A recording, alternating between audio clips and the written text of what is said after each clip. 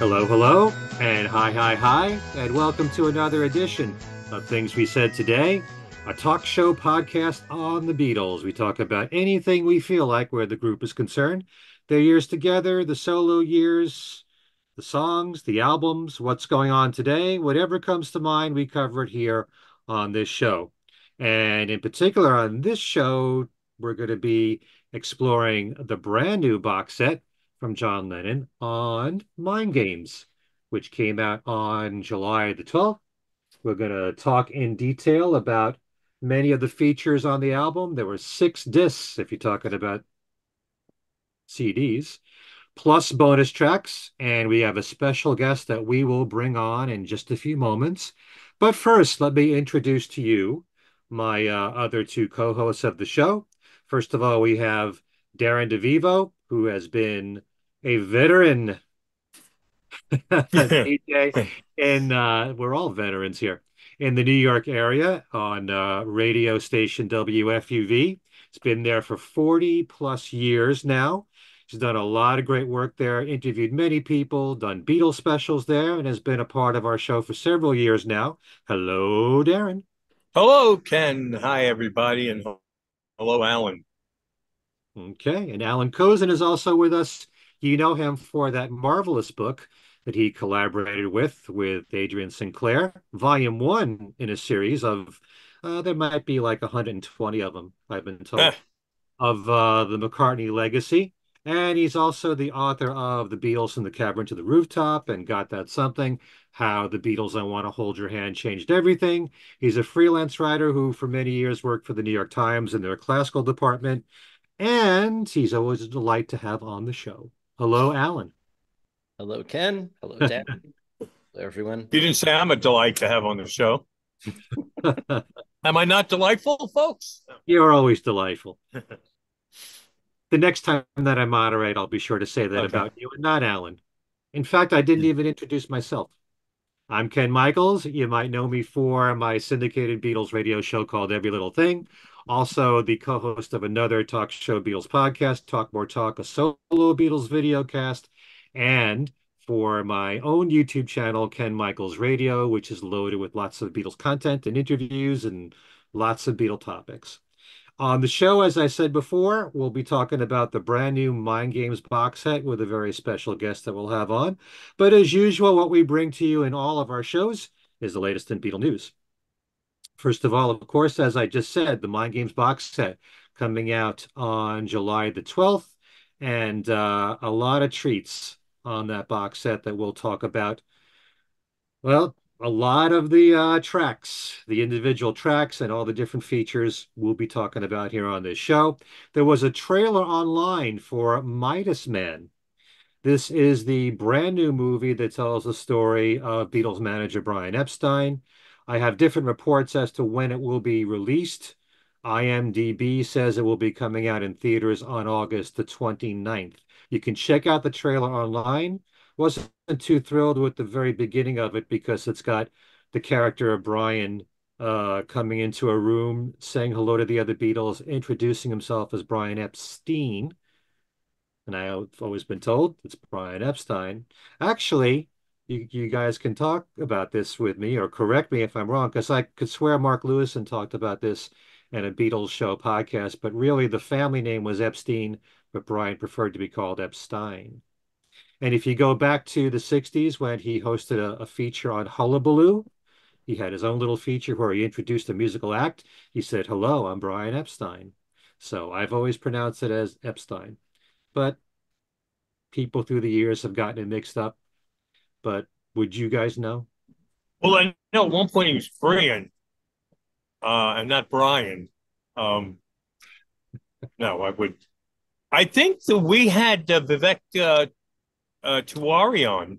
Yeah, Now I'm afraid I mispronounced his name, Stuart. and we talked about that. I think in the interview that we did with him last year about that. Really, I think he said either one. It was all right that they were both used. I think I've heard Epstein more often than not. Yet my tendency is to say Epstein.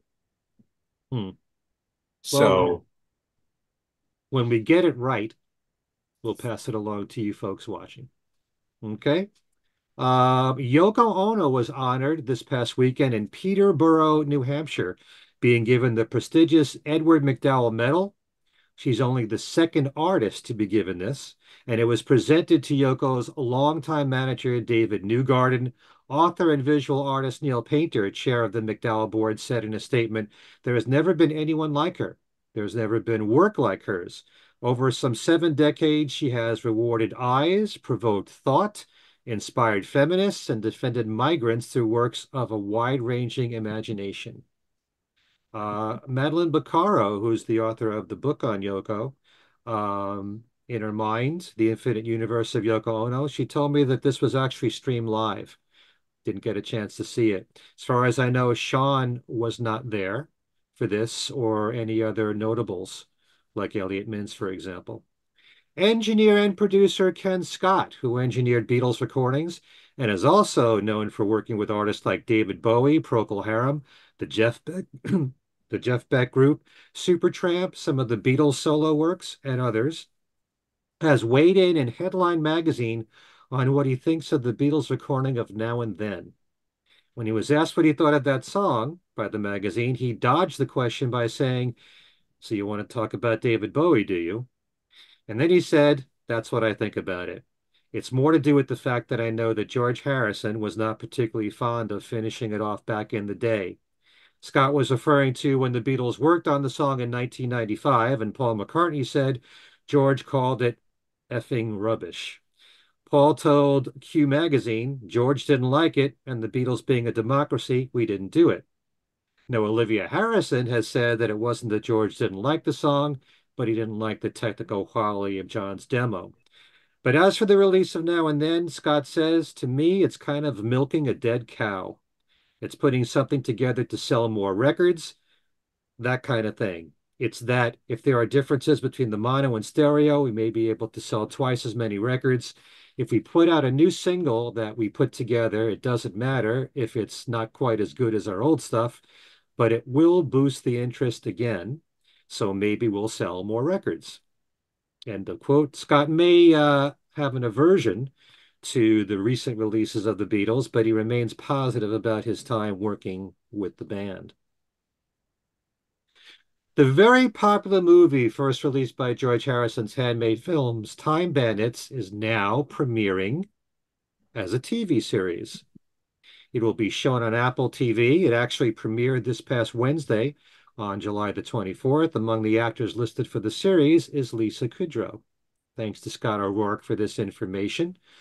The 6 tracks from the backyard tapes from Paul McCartney that he released as an online exclusive vinyl version of One Hand Clapping through his website is now available for streaming on both Spotify and Apple. And the video of Paul performing his song Blackpool is now available to watch on YouTube.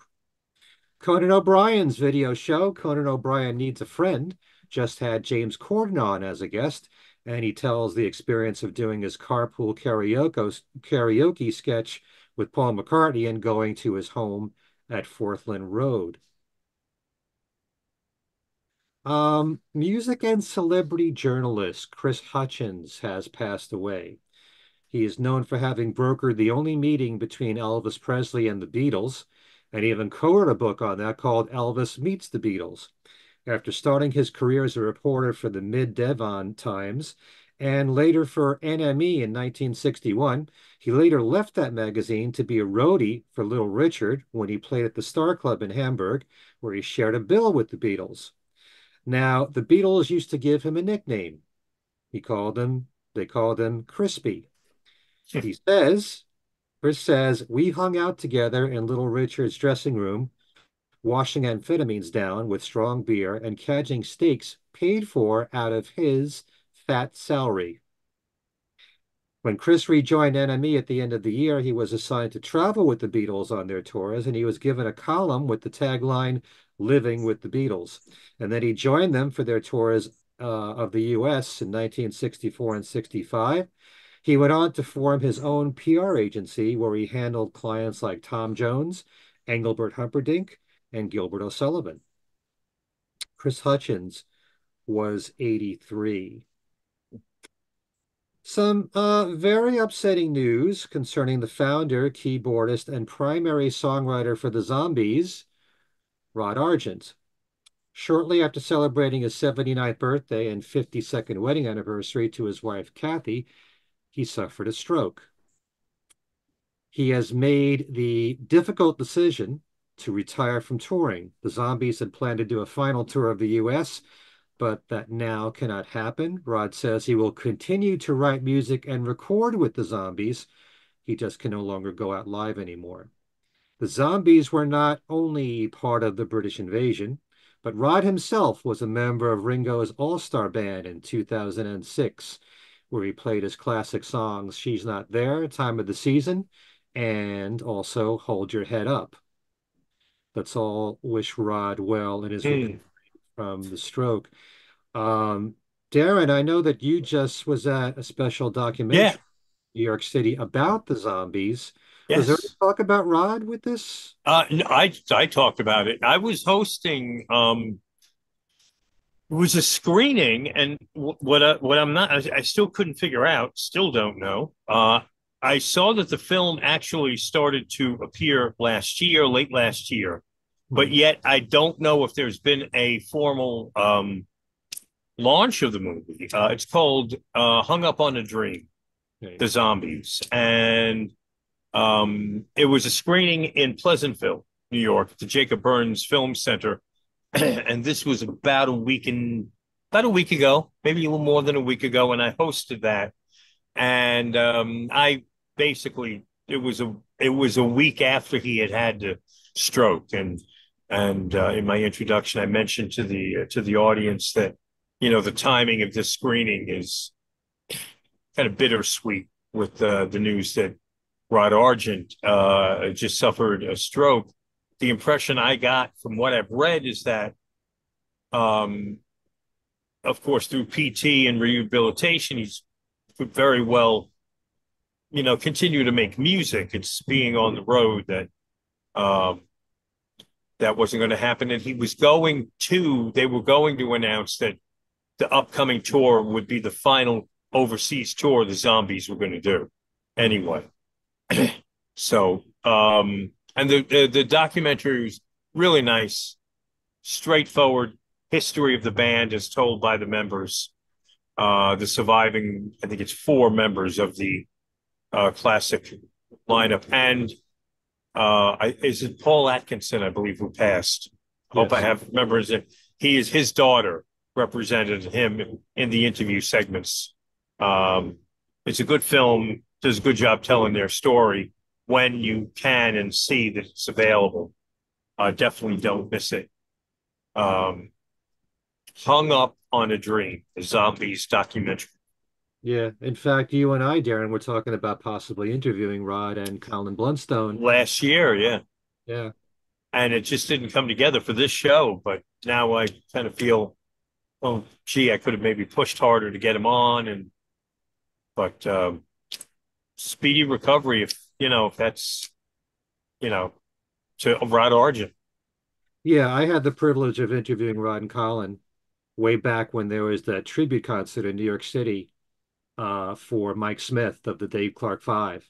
And this was at BB King's in New York. And many of the performers who were going to be performing there, I got to interview. And really nice, those two. In the film, they both come off like they're incredibly gracious Hmm. men, especially Colin Blunstone. Um, you'll enjoy the movie. I don't know what the plan is. I don't know where it's. Sometimes with these music documentaries, I find it frustrating because these films have been made, and they're out there somewhere. I'm still trying to figure out where the Blood, Sweat, and Tears documentary went that came out a little over a year ago. Hmm. Um, so just keep an eye out for the Zombies documentary. Yeah, and we'll let you know about that if we hear about it. Tremendous group, and Yeah, many times in concert. They're a real treat. Rod Argent is a wizard on the keyboards, and yeah. Colin Blunstone still sings like an angel. He's supposed to be touring on his own now. Now, actress Shelley Duvall passed away on July the 11th, and she does have a few Beatle connections. She actually dated Ringo Starr in the late 70s. And apparently, at a time when Ringo was dating Nancy Andrews, there were moments when they were separated and Ringo dated someone else. So that's when this occurred. And since we happen to have just mentioned Time Bandits being made into a TV series, Shelley appeared in the film from 1981, which was produced by George Harrison's Handmade Films. Not only that, in 1992, Shelley had an animated series called Shelley Duvall's Bedtime Stories, and Ringo was the narrator. How do you like that? So that was pretty close in time to Shining Time Station as well. Uh, and Shelley shared a birthday with Ringo. She was also born on July the 7th. Okay. Big loss there. A lot of people loved her work, Shelley Duvall. A new John Lennon exhibit of his artwork called Give Peace a Chance, the Art of John Lennon exhibition, will open in Houston in their off-the-wall gallery. This is a newly curated exhibit in a limited engagement from August 20th to September the 7th. Admission is complimentary and open to the general public. All the artwork is on exhibition and available for purchase. These graphic works celebrate human love and communication, two themes at the heart of John Lennon's contributions to the art of the 20th century. Culture magazine has a new issue out with John Lennon on the front cover, titled John Lennon's Lost Years. It includes contributions from Sean, John's friends, and they say the photographer who captured his New York exile. I guess that's Bob Gruen. We have an official release date for Elliot Mintz's new book, We All Shine On, John, Yoko, and Me. That's coming out October the 22nd.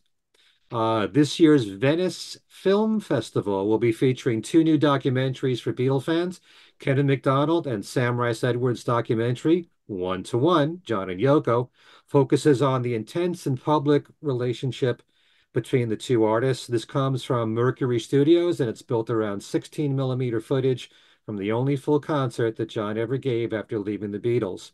There's another documentary called, this has the best title of them all, Things We Said Today.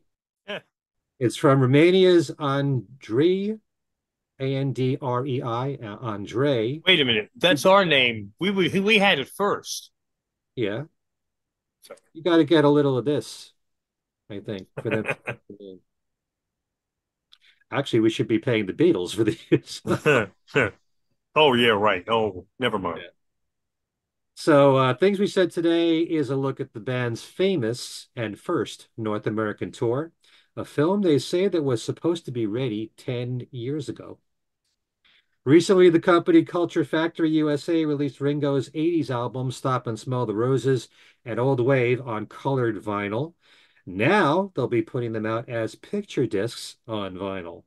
Release date for those is November 15th, thanks to one of our listeners, Harry Benson. Not the Harry Benson, by the way. We're going to close with a couple of things here to remind you of. Paul's photo exhibit, Eyes of the Storm, is still running at the Brooklyn Museum through August the 18th. It's also being on display right now through September 24th in Japan at Tokyo City View. What do you know? Darren was also at the Brooklyn Museum as well. Yeah. All over the place. WFUV did an evening, kind of a private tour for some of our supporters. It was, benefit for WFUV, and it was a private tour, an after hours type thing. I would love to get back there to be able to look at everything on my own. Sometimes those tours can be a little difficult if you want to stop and look at a certain photograph or two. You have to keep with the group, and you've got the tour guide. But it is a must see if you're in the New York City area. And if you're not, it's still a must see at the Brooklyn Museum, like Ken said, until August 18th. Okay. Do you appreciate the photos more when you're really up close to them, or? Yeah. And and when you can actually, if you see something that you want to read, like the card, the information, you want to spend a little time. So I'm hoping to get back there in the next 3 weeks. But you do appreciate it. Yeah, he's actually a remarkably good photographer, and there's some very interesting shots chronicling that very brief period of time. When you look at these guys who were kids essentially, and how their lives have been turned upside down, and they're having the time of their life. Yeah. Little did they know what madness was ahead of them. Very lucky thing that Paul just found those photos too. Yeah, I love that. That was part when I mentioned that to the tour guide. I said, "Can you understand? Just he takes these pictures and they're in a drawer somewhere in one of the 25 storage units that are scattered around the globe. It's very good. Go Brooklyn Museum. Go check it out if you haven't already." All right, we're going to close with news about two new books coming out. One from best-selling author and music journalist Patrick Humphreys called With the Beatles from the Town Where They Were Born to Now and Then, as well as telling the story from the birth of Ringo Starr in 1940 to the group's breakup in 1970.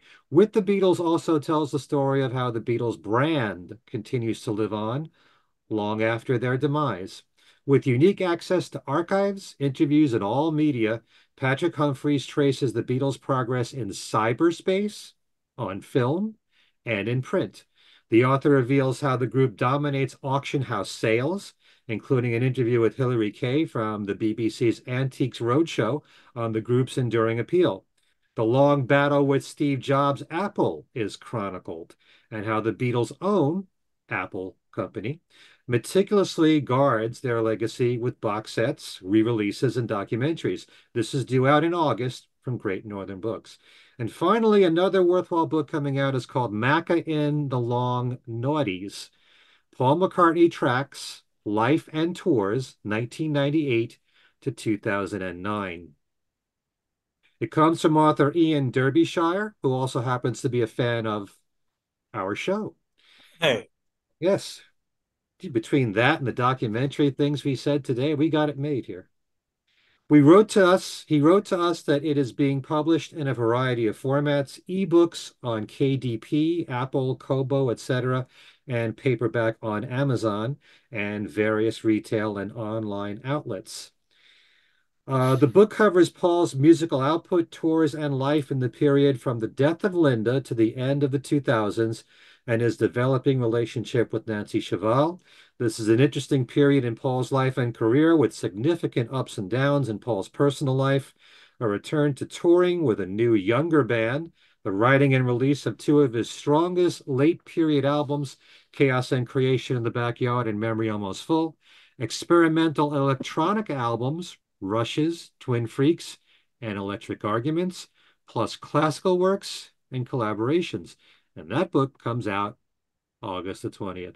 And don't forget the Fest for Beatle fans is taking place very soon at the Regency C. O'Hare in Chicago. The dates for that, August 9th to the 11th. That's it. And they've announced the 2025 dates for New York, New Jersey. Okay.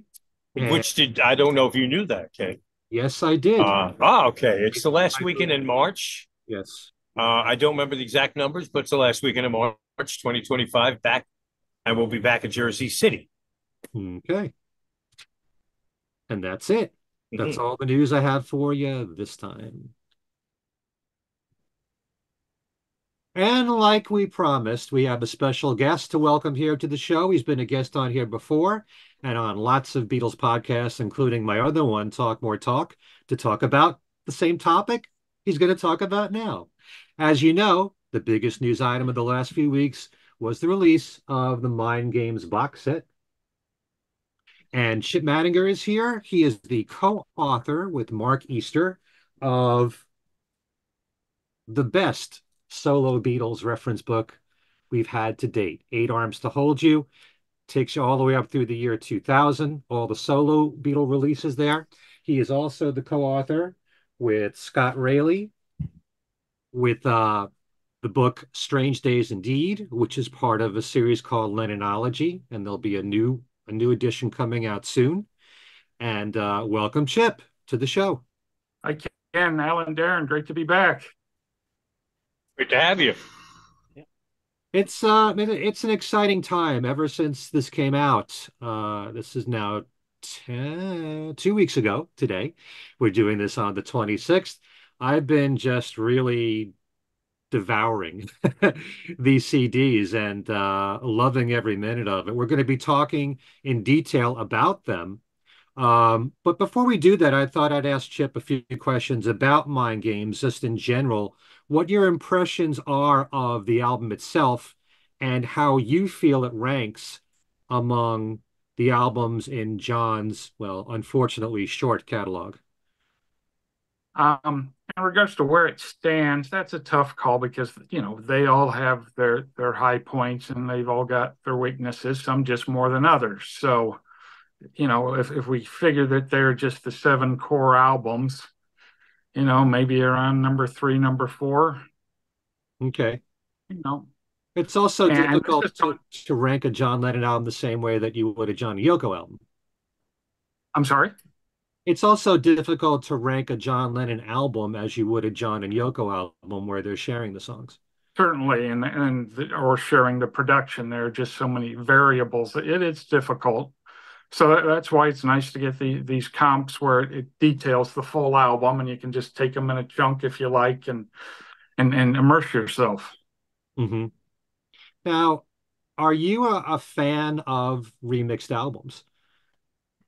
Yes, I am, just because in when they use it for good, when the producers use it for good rather than evil, it's the results can be amazing just because of the technology that exists now. Uh-huh. I'm a huge fan of the Atmos uh, format, and I hope it doesn't go the way of 5.1. I hope it sticks around, but it's a tough setup to prepare. Is A lot of equipment, and Yeah. Is there any part of you that has to um, grapple with the fact that there's always the original mix that was there when the artist was alive, and that was the artist's vision of the album at that time. And in the case of John, obviously we know that Sean and Yoko are acting in John's best interest, but he's not here. And you don't know exactly how he would feel about what's being done, whether it's the 2002 remix or the brand new one that Sean's been working on, the one that just came out. How do you feel about that? Because there'll always be a part of me that feels, whether you're talking about solo Beatles or Beatles, there's nothing like the original when all four were alive, when it right. came out, and when John was alive. And this was the first time, aside from Plastic Ono Band, which I know Phil Spector was involved with, but not heavily involved with when you think about the production of it, but a full production by John Lennon, since Phil Spector was also somewhat involved with Sometime in New York City and, of course, Imagine. Um, so John was more involved with the production on Mind Games. So the way he released it was the way that he heard it, the way he wanted it out then. Well, as you said, that mix is always going to be there. There are always going to be a copy of the Mind Games album out there, and that original release is going to remain consistent. Whereas these remixes, you might, for example, in 2002, they used an alternate bass line on Meat City. And, that's kind of one of the cool things about the remixes and the reissues is that, there might be a little something different about it to make it special or more interesting. But in regards to overwriting the originals, I think as long as it's still there, there's not a lot of harm in reproducing the albums, with a new mix or in a deluxe package. Hmm. Add something. Um, we had the remix in, what did you say it was 2002 Yeah. of Mind Games? And Mm-hmm. then there was the signature box, which Right. basically just remastered the originals. And I think that probably is the best we're going to get of, and unless technology improves further on in the future, that's the best we've got right now for what the original album was like. Because the original LP pressings, and I don't know if it's just me, I think other people feel this too, really was kind of muddy, and I don't know that that's the mind games we want to live with. I think at Right. least would need a high quality remaster of the original mix, and I think we have that on the signature box. So, those things like Chip said are, so long as they're always out there for reference, you know which one is which, and if they're labeled properly.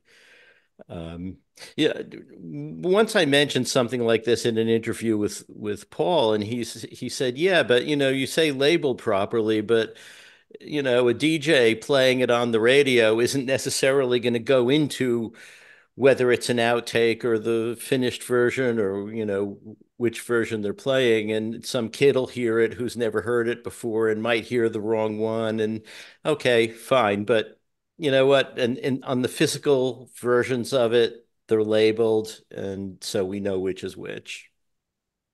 And we can't even count on streaming to provide us a consistent copy of an album. For example, when an album gets remixed in Apple Spatial Audio, which is their term for Atmos, that will replace the stereo version if you've got that toggled. You won't have access to that stereo version anymore unless you go back in your settings and you turn off the Atmos. So, it's not, it's like Allan said with labeling, it's it might be correct, but if you don't have that visual cue to how something, what this actually is, it's going to be lost. Darren wanted to say something. Yeah, I have a two-part question. The first part for Allan, what is your opinion then? And I agree with you about the original LPs being a bit muddy and whatnot. When they were transferred to CD the first time, the first CD issues, were you happy with the way those sounded? Those are muddy as well, and I always kind of thought that was rock and roll and that was mind games. Those two, especially, they seem to have like they seem to have a pillow on top of them, both of those albums. And I always took that to be the way John wanted it, as part of burying, especially his voice, in echo reverb, and that tends to create this this muddiness that was taken away on remixes. And I'm not sure, I mean, it sounded great, but I'm not sure if that was the right thing to do. And then I think I remember having this conversation here when the White Album box set came out. And that was almost like a revelation to me, because you got the stereo mix that we've known for decades. And some people know the mono mix as well. I wasn't that familiar with the mono mix, but I knew there was a different mix that was created. Now, all of a sudden, the box set came out, which was remixed, and it was like almost, this is now a third variation. I'm listening to the White Album out of this box set, and I'm picking up on all these things, and I think they all sound cool. But does the general consumer understand this? They say label, you talking about labeling. I don't think these reissues are always very clearly labeled. I could go in a record store if I could find one that stocks Beatles LPs, and having the mono LP separate from the stereo LP, and then here's the US version of that LP. The general fan is not getting it, understanding it, I mean. So I even said, the White Album box set, should it have the original mix in here as well? And then here's an alternate new mix for 920, whatever year it was. But then they should also include the 2002 Yoko mix. Of the what? No, well, you're talking Mind Games. Yes. That's another example of that. That was, my memory, which isn't very good, it remembers properly, when Yoko was putting those albums out around the turn of the century, each one seemed to um, there seemed to be more liberties taken with each one as they came out. The first ones I think were like Imagine might have been the first album that got reissued, Mhm. and that I always thought was fairly faithful to the original mix. And then on Plastic Ono Band, there was some subtleties. And by the time they got to sometime in New York City in the last batch, it was almost like a completely different listening experience. And I wasn't sure I liked that. That was not advertised that you are getting a new, technically, version of this. I like them. Does the general consumer get it? Probably not. Well, is this for Allan or for me? It could be for anyone, really, I guess. Defer to you, Chip. Well, I was just saying, Mind Games on CD is really quite the mess. As you were talking about the originals that Yeah. crept out in the late '80s. The original, I believe those tapes were all taken off of LP master tapes. That it had been mastered for cutting, and so that's one reason a lot of these reissues offer us a greater frequency range. We're going to be able to capture a lot more bass, or we're going to be able to capture a lot more treble because the CD can handle it.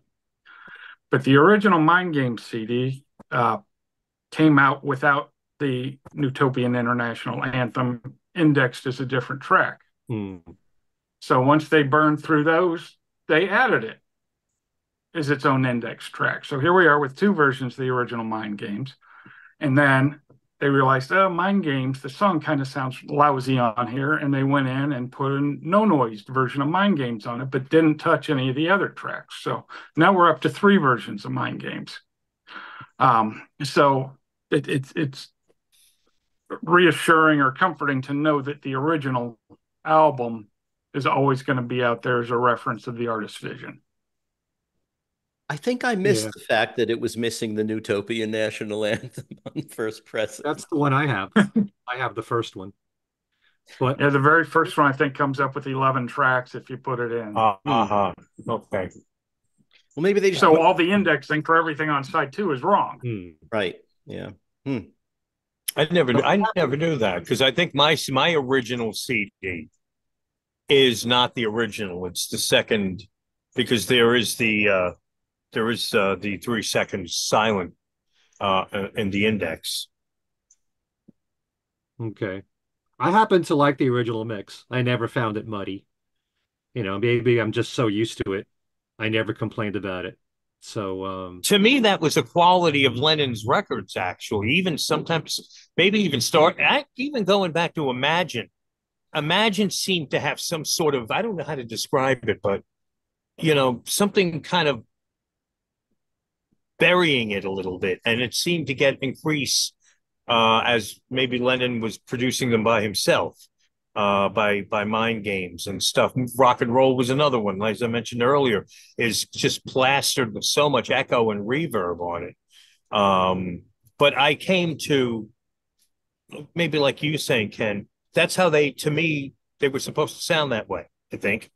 And that was part of the charm of these rough sounding records, that John was more concerned with getting the energy and getting the capturing the essence of the session than making it sound like Second Coming of Abbey Road, a perfect,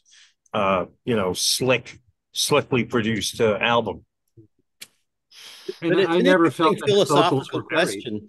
It's an interesting philosophical question that you run into when you talk about this kind of stuff, especially John's overuse of reverb, which I always thought sounded cool.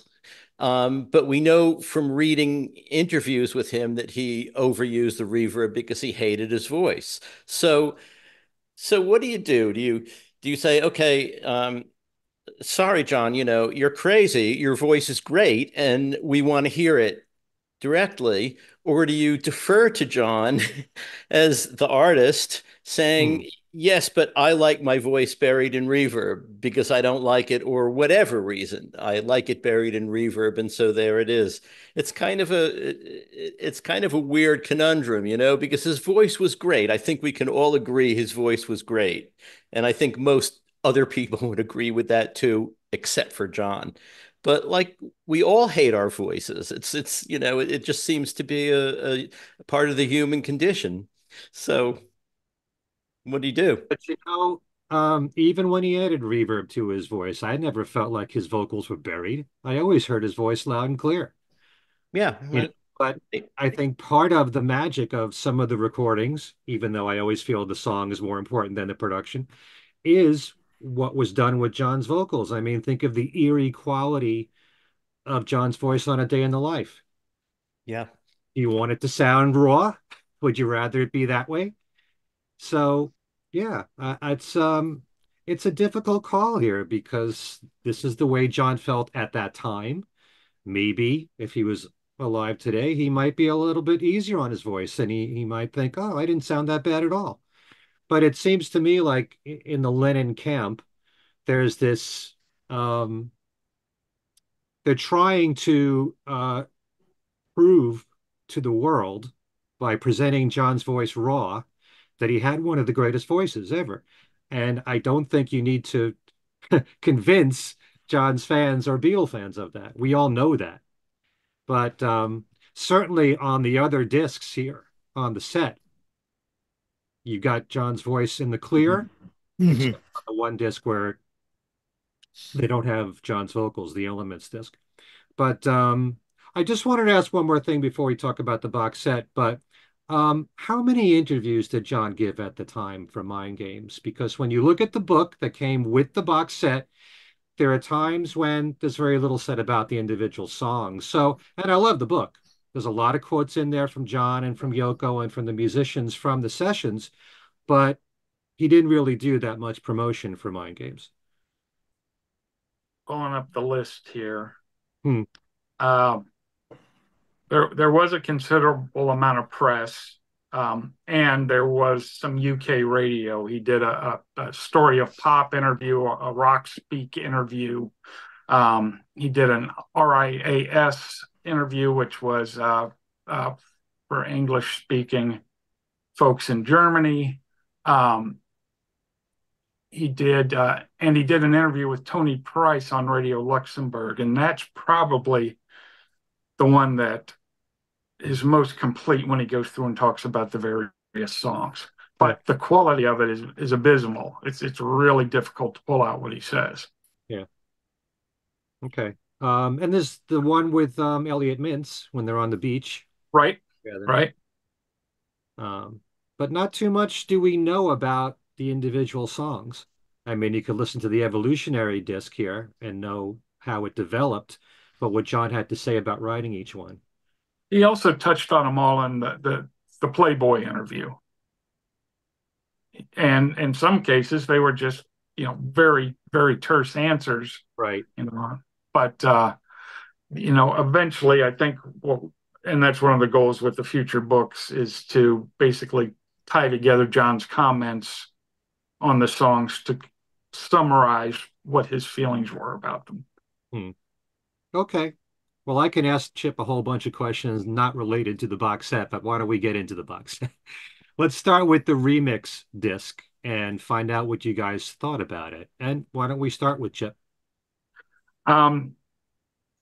With the ultimate mixes, is they're calling, this has become a template for Lennon reissues now, and the goal, I believe, of the ultimate mixes, if I interpret Sean's interviews properly, is that he wants to bring John's voice to the fore and to back off the supporting instruments. So, this is what, the fourth in the set, fourth if you count the Give Me Some Truth anthology. Okay. So it's it's interesting to hear that criteria on the Mind Games album, but it's not going to be the one that I go to first if I want to hear the record. Which one would that be? As of right now, would be the Atmos mix, just because it's really something to hear. Okay. Want to talk about that now? Allan, you've heard the Atmos mix, right? Yeah. Okay, and Darren, you haven't yet. right? Well, Darren heard it Ken, at the you and I heard it at the listening Right. session that Universal held, and that was in the Dolby Studios. And I'm probably not, the one really to ask about this because I mean we've had sessions in that location before, and we have questioned the quality of the sound. The Now and Then one comes to mind, but so let Allan and Chip talk about Atmos because they can listen to their own system at home, Right. and I think that's really how it should be experienced in the comfort of your own home with your own setup. Okay. I should Allan, why don't we start with you? I should say that if you heard it in the Dolby place, you heard probably an actual Atmos experience. What I have is fundamentally still a 5.1 experience. I haven't put like 70 other speakers around my room. It's Hmm. just a 5.1 setup. So I think, obviously what I'm hearing is a little bit more limited than what you heard. But still, I mean, and that's from my point of view, that's as far as I need, really. Five, two speakers in the rear, three in the front. Um, I don't, yeah, well, I have a subwoofer too. Um, to me, it sounded, and this is the same with the stereo remix. While they're bringing his voice out more, which I think maybe a bit less in the surround, um, I don't feel that the instruments are pushed too far in the background because what I hear in basically all of these tracks is like a greater profile for each instrument and especially the drums and bass. I mean, Yeah. the drums when he hits a snare, you hear it as a snare hit, unlike, on the original LP, it was like a lot of original LPs. It's sort of like you're used to that sound as a drum, but Hmm. that's not like being in a room with a drum. This is a bit more like being in a room with a drum. Um, Also, things like Sneaky Pete's slide, no, pedal steel. I barely even noticed that in the original mixes. I mean, in listening to this set, not just the remix, but the Elements mix and all that stuff, I'm thinking, wow, he's playing some really interesting parts that I never even noticed. And, I'm sure they're in there. I bet if I go back to the original mix, which I didn't, uh, I might hear them now that I know they're there, but on this, everything is like present. And now you would think, for with that as a description and my earlier complaint about it all sounding muddy, you would think that, well, if everything is all present, it's going to sound muddy, but it doesn't. And with the surround, you're getting a bit more space between the placements a lot You of got some place to put those guys. yeah, Hmm. You could put Sneaky Pete over here and Murata over here. the thing You that's what I really love about the surround mixes. You sit in the middle of the room and you feel like you just popped into the session and they gave you a chair in the middle of the studio and everyone's around you doing it. And that's like that just feels really kind of cool. So See, I that's would love to experience that, Alan, but I think it would be unfair of me and probably Darren to describe our experience because from what I was told, because Darren and I sat together maybe 5 rows from the front, and I was told you really should be in the middle of the theater to get the full effect. So what I was hearing very much was John's vocals, very strong, very powerful, drums and bass, and everything else was pushed down. I Hmm. didn't really hear the backing vocals that much. Well, yeah, well, you know what? You mentioned the backing vocals. There were plenty of times those vocals weren't there. I swear they were not there. Hmm. They seemed completely buried. And now, if you're going to tell me I needed to sit 3 rows further back to hear the backing vocals, I'm like, wait a minute. I also felt that there was parts of David Spinoza's guitar playing that was crystal clear, that I Hmm. was hearing the complete lick that might have been partially buried in the original, the original mix, which admittedly in my lifetime, I've probably listened to the original CDs more than the vinyl. So I'm not used to hearing like the complete guitar lick when everything is clear. But I mean, those vocals, I think you and I actually made eye contact, and was I think it was One Day at a Time, the first song where there's a prominent female vocal, and it was not there. At least you heard it off to the side, and we both. You looked at me like you heard that and thought, "What they do? Where's the female vocals?" Right. Which is in this case, I guess it's that vocal group, something different. Yes. Who also was on Feeling the Space, a Yoko's album. But anyway, yeah, those vocals weren't there, right? Tell me I needed. Yeah, no, but still, I mean, it's like at the Atmos mix. You put it on in your house, and if you have to go, get something out of the kitchen in the refrigerator, it's going to sound like a different song when I get over to the other part of the house. Those vocals were not there, right? From our seats. Another comment on the Atmos, and Allan and I have touched on this briefly, is when a super deluxe package like this is produced, normally it's just the core album that is treated to the immersive mix. Usually, I'm sure it's because of cost concerns. But what's been really cool about this box is that even the additional discs have been mixed in surround. They all say Atmos, but some of them are just a 7.1 and an Atmos wrapper. But there is discrete information on many of these discs, which is something they haven't done before. Right. I mean, now we get surround for everything and not just the main album. Mm-hmm. That's nice. A lot of great. put in that way. Is there anything you want to say the about fact that the Blu-rays have all the Easter eggs? Right. So it turns out that there are versions on the CDs too. I think on the first CD where there are the 90 tracks of silence, you have to go all the way to the 90th one, and oh no, that's something else that turns up. That on that one, that turns up letters that you can put into the Newtopian identity card.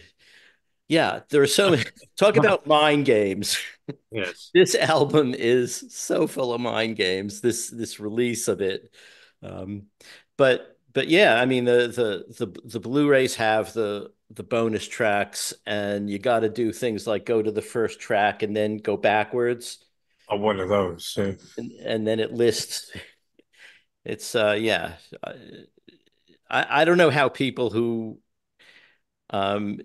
don't frequent, all of these internet collectors groups figure out how to do some of this stuff, because it's not obvious. And it's not something that you would necessarily find by accident. Like, who puts on the first track and goes, backwards? No one does that. Everyone assumes the first track is the first track, so you wouldn't go reverse, but you have to do that to get to the bonus tracks. Very weird. Just wait till someone discovers that, and then the word spreads on the internet. And then the word spreads. Yeah, you need the internet for this release. And for those fans of streaming and digital, you can't do that with streaming or digital.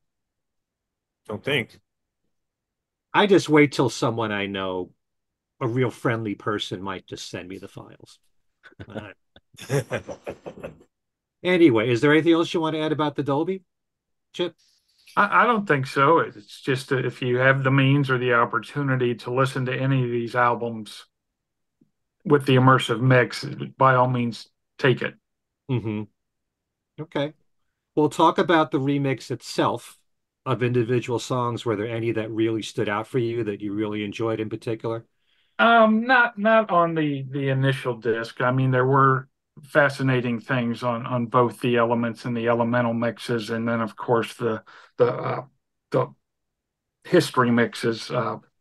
What they call them again? The evolution mixes. Right. So without going through the whole box, but I tended to gravitate more to those discs than opposed to hearing just a variation on the Mind Games album itself. Yeah. There is some Well, weird little things where's the saxophone solo at the end of One Yeah. Day at a Time, but it's Hmm. on the I think it's on the Elemental mix, or it's on one of those mixes where you get to the end of the song and there it is, but it's Hmm. not in the remix of the Right. ultimate remix. Why? There's I'd love to, and I looked in the book for some sort of explanation, and they never said, why do you and think? now there are versions floating around where people have taken the new mix and added that saxophone bit onto the end of it. So here we have another variation that's going to end up going down as a legitimate one which really just a remixing groups Right. take on the song trying to restore it. It's kind of like Yeah. with the new version of Let It Be. Some people have Right. put on the original ending, with the freeze of John and the Get Back coda, and also in between the sections, Twickenham and Apple and the rooftop, the sliding door thing that was taken out Ah, in this version. So I know someone who did what he calls retro version of Let It Be. So it has Hmm. all of that, and then after the original ending with the Get Back coda, it then goes into Oh Darlin', from the new version. Interesting. I wrote down in my notes there's more sax playing towards the end that you didn't hear on the final mix in the raw studio mix of One Day at a Time. See, I'd like to know the reasoning behind these and all the different versions that came out. I think the technology offers us the ability to maybe squeeze a little bit more out of what would have been a fade out, as opposed Mhm. to the album where it gets lost in the noise floor of the medium. So I believe it's the technology, and obviously the source tape plays a huge role in how good some of these things are going to sound, or how long the fade outs are and the like. Hmm. I mean, there's that. I guess it's the fade out of Meat City at the end of the album where John is. Why are they doing those strings? And it's not there on disc one, which is the one that I view. This is Mind Games. Well, now no, it's a new mix of Mind Games. Getting back to what we started, but then elsewhere, I guess it's maybe in the documentary Mhm. disc version. There, you hear John talking as the song was ending. Why are they doing these strange things?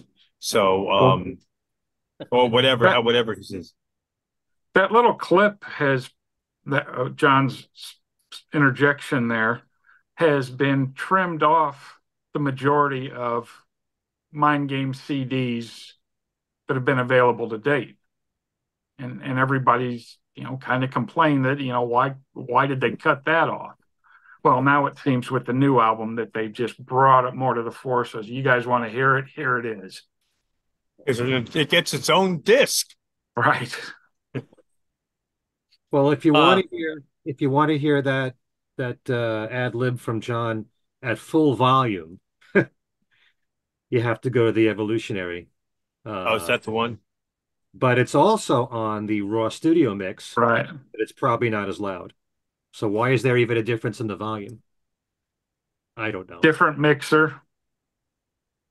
I was hoping that they would actually allow us to hear the manipulated voice from Meat City reversed so we could hear what is actually being said.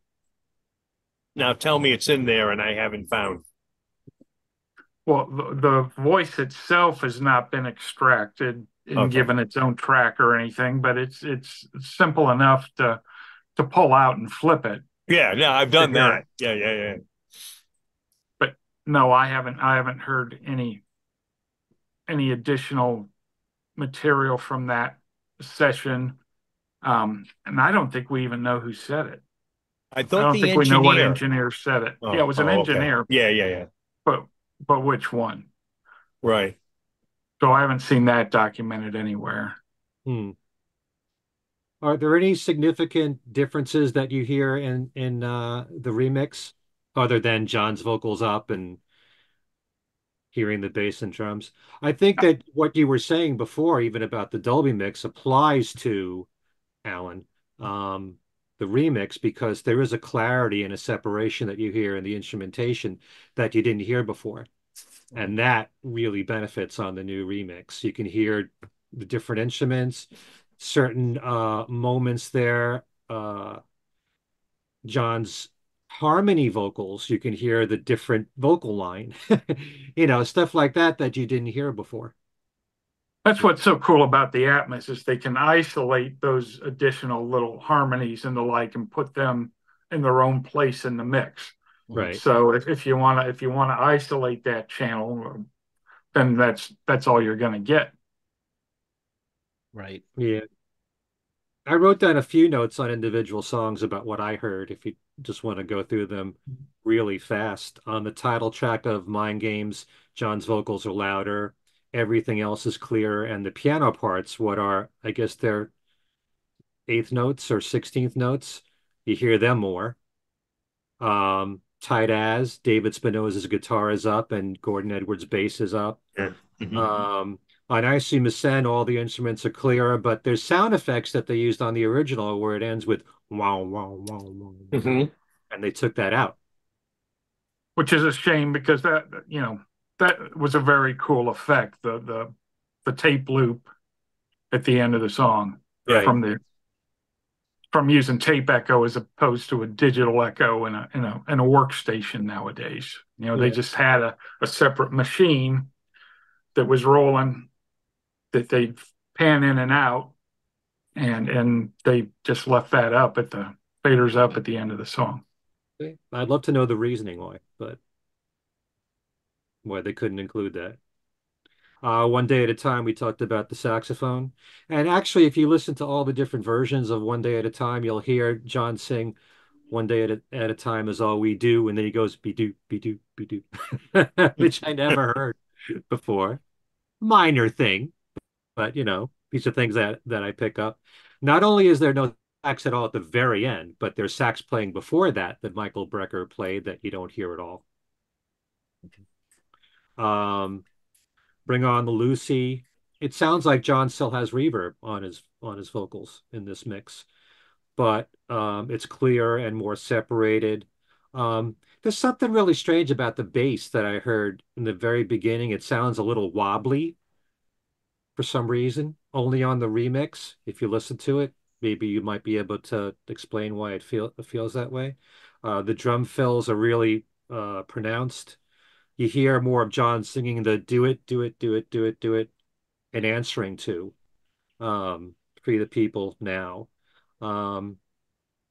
Intuition, the drums and bass are up. You hear all the parts more. The drum fills are crisp. The piano solo's up a little. The acoustic guitar on Out the Blue at the very beginning is much clearer. John's voice is really powerful with a little reverb, it sounds like. The piano solo from Kenny Asher is hotter. Only People has some differences. The original mix had John more mixed with the backing vocals, and here he's pushed up, and the backing vocals are still felt, but they're not as overpowering. And there's a lot of ad-libbing on all the versions of Only People. He sings Keep On Keeping On a lot. I Know, the guitars at the intro are more up front, and you can hear John's harmony vocals, like I just said. You Are Here, John's lead vocals more up front. The backing vocals from Something Different were pushed down. Meat City, John's vocals still seem to have some reverb. Lead guitar is heard at the beginning of the song. More clear. There's more clarity in all the instrumentation. That's just what I picked up on the remix. You were Allan, copying. you remember? Go ahead, Darren. No, I was just say, Ken, you were copying my notes because you were sitting next to me. Because we kind of made the same notations on the songs. Things like Only People to Fade Out to me was clearly it was longer. Hmm. And that Meat City had absolutely no echo at all on it. And it was heavier and funkier, but still played like a completely different mix. Hmm. And the missing saxophone that we've talked about, the missing backing vocals were the things that, and that ending to, I don't know how to say, Ace Mason, I see. I Mason. sue my son. Yeah, excuse me. That, God bless you. how No, you I'm kidding. Producer, yes. That at the ending there, that missing uh guitar part, that effect, all my notes. But Alan, We've Chip was gonna.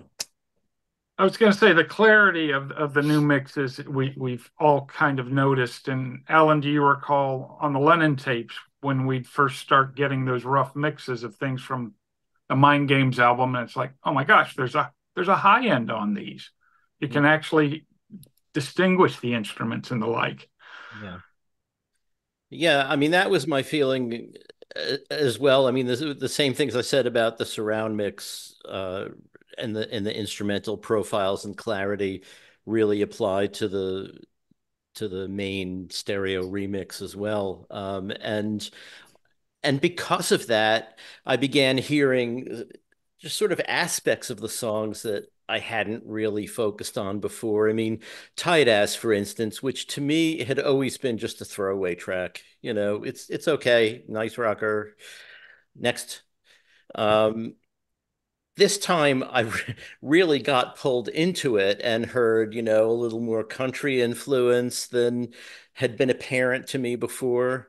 But also because the drums and bass and the guitars were so much clearer on it, it really just sort of captivated me in a way that that track never has before. It's to me, it was between two great songs, really, Mind Games and I Sumu Sen, and it just got lost. But now I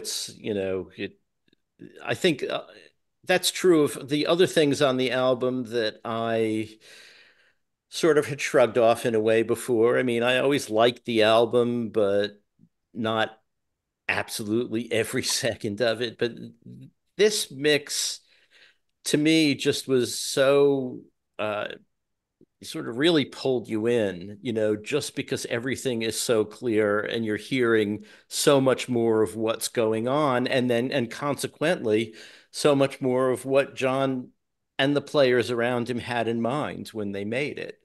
So to me, the remix was a big improvement. I mean, but given those things that are missing that were also part of the original, that's, I would rather they have included all those elements so that it would just be a greatly improved mix rather than a different mix. I I guess it's going think to be all a these different mix no matter what, but because if it's a new mix, it's a new mix. I think one thing that these new mixes have revealed is that there are really two unsung heroes of the Mind Games album, and that's going to be Sneaky Pete and Gordon Edwards and Mhm. their contributions to this album. When you hear them taken in an expanded context, the playing is just miraculous. It's fantastic. Right. Yeah. Well, the other podcast show that I do, and I remember saying this on Talk More Talk, this box set is really like a love letter to all the musicians that were involved with it because through all these different mixes, you get to hear all the contributions that maybe were hidden in the full mix from the original album. And, David Spinoza's guitar work is outstanding. Mm-hmm. Yeah. Not Kenny Asher. I mean, one of the greatest moments on this album is the piano playing on Out the Blue. Mm-hmm. Enough so that there's a few versions here where it's a longer version of Out the Blue with just another piano solo from Kenny Asher. And I love Jim Keltner's drumming. And Rick Marotta is really only drumming with Jim on Meat City. Mm-hmm. He plays the bongos on Bring On the Lucy, but it's mainly Jim Keltner who's drumming on the album. But all of them are just wonderful. And It's a strange thing because I've always loved Mind Games. I've said for a long time it's my favorite Lennon album. I never thought I could love the album more, but because you realize what every musician was contributing, and when you hear the songs in different ways, when you remove certain instrumentation and you focus on just a few of the instruments, then you realize all the work that was put into it, and you realize how great these songs really are. I mean, One Day at a Time is a song I always liked. Now I just absolutely love it because of all these different versions that are on here when it's stripped down to just a few instruments and that's it. Well, But the other Beatles notwithstanding, this is the first album where John has worked with a group of musicians that can can play. I mean, these guys are the best musicians that John's worked with, and they can translate his vision into their individual parts, and it's I think that might be one thing that contributes a lot to the different sound of the album. hmm, Can I say a that's one word way of about this looking. thing, the book? Um, in terms of what we were just talking about, I mean, each of the musicians has an awful lot to say in here. I mean, they've lifted quotes from John from various interviews, but a lot of the other musicians are speaking really for this project. Um, and I'm sure they got some archival interviews from them too to draw on. But the other thing about it is one thing that I found, okay, there's a million things about this book that I love. And, Chip knows the material, the raw material a bit better than I do. So there may be problems with the book that I haven't seen that Chip can point out. But it lists every outtake and it describes what's on every outtake. It shows all the tape boxes. It shows the tracking sheets, the the typed lyrics or handwritten lyrics in some point. Uh, but the other thing is that the musicians were allowed to speak as musicians. I mean, there's one point where I think it's David Spinoza is talking about something that Gordon is doing on bass. It's he says a passing tone to the four chord. And a lot of editors would make you change that, either just take it out or change it to something that people who haven't studied music theory would understand more easily. And I love the fact that they just left it that way. It's an argument I have always had with editors going back to the Times. I mean, it's like you say something technical, and it's as if, like, well, only three people in the world understand technical, and that's not true. Um, but Hmm. so like that in Well, itself it really impressed me. And there's a ton in this book. And this is the small book, right? There's another right. coming out in the fall that goes into even greater detail. I can't wait to see that. Well, it's in the cube.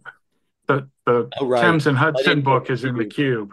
I Hmm. just got the cheap $165.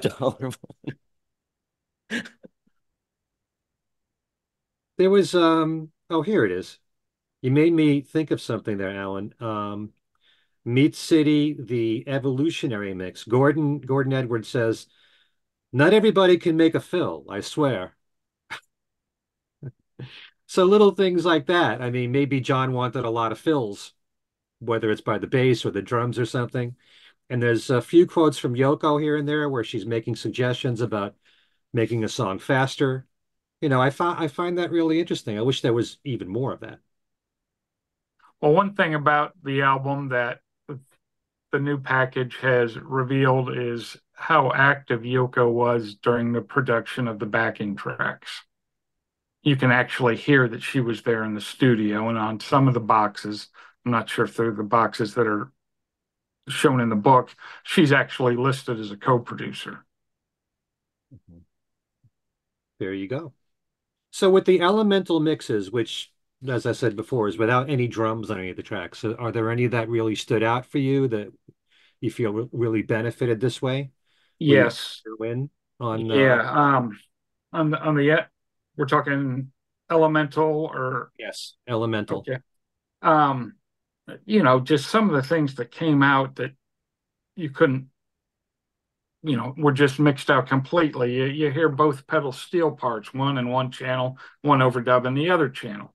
And it's just, that was very exciting to hear. The bass line being isolated with the drums on Meat City was very cool to hear, and how they placed Keltner in one speaker and Murata in the other, Hmm. so that you can actually distinguish what those guys are playing. Right. Those were probably two of the biggest. Out the Blue, I found it real interesting that the opening guitar signature came from a Ken Asher fill later in the song. Right. Okay, so and it's things like that really just don't pop out until the spotlight's placed on them. Yeah. There's certain things like you were just saying there, Chip. Out the Blue actually starts with Every Day, I think, the Lord and Lady part. So at some point during these sessions, John must have thought, let's have an acoustic guitar intro at some point. There was a lot of editing on this album too. Hmm. I think you can go back and, for example, Tight As might be composed of like 6 different edit pieces, all in different, that have been resequenced. I think Out the Blue had that. I believe Meat City had that, but there's enough here for anybody. One thing I noticed was that in all these versions of Meat City, the band just goes right into the song, and you don't hear John with the well at the very beginning. At some point, he had to think about that. He probably didn't know, well, how do I start the song? It had some hot beginnings, just Yeah. starting cold like it did. But yeah, that introduction to that song is just one of the highlights of the piece. Hmm. What I like about one of the mixes later on in the box of Meat City is you really can appreciate how complicated the rhythm track was. Mm-hmm.